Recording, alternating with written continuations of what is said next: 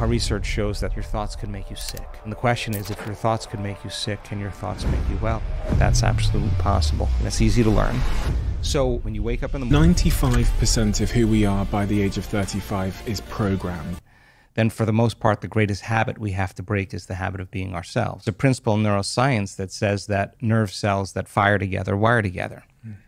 If you keep thinking the same way, if you keep making the same choices, if you keep doing the same things, if you keep reproducing the same experiences and feeling the same emotions, your biology begins to become hardwired in a sense. It becomes programmed.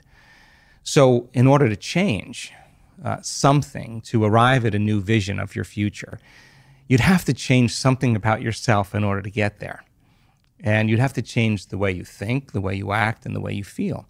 If you catch yourself speaking in a limited way or behaving in a certain way, and then you're no longer the program. Now your consciousness, observing the program, is to become so conscious that you don't go unconscious again.